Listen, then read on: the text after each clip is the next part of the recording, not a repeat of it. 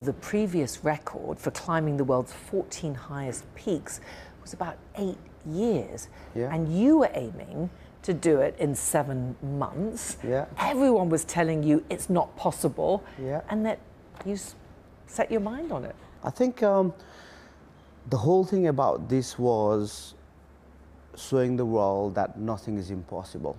I truly believe in that, and equally I wanted to raise the name of the Nepalese climbers who we always have been shadow.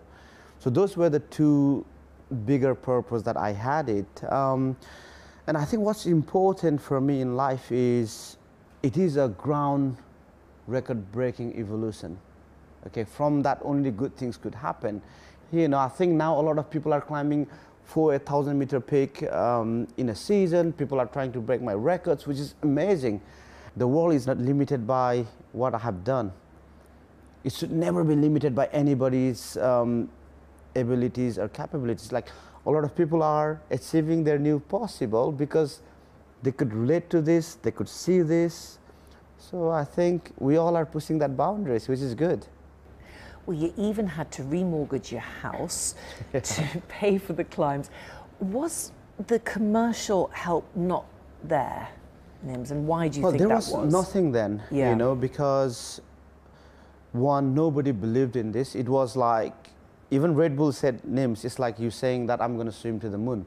So I didn't had bigger responses then. I committed to remortgage my house, convinced my wife. I said to her, like, if a man, you know, who's been trained by UK Special Forces for 10 years, a Gurkha, like sort of 16 years in the British military, have done that, you know, fully graduate, is scared to start from zero, what about the normal people? It will be a good example. So you know what, even I start from nothing else tomorrow, if I put everything on the line, but this was worth doing it, you know, and now it's successful and everybody can see it. But at that point we were walking to unknown. But I had believed in the purpose, so we could do that. Thank you for watching, and for more from CNBC International, just hit the subscribe button.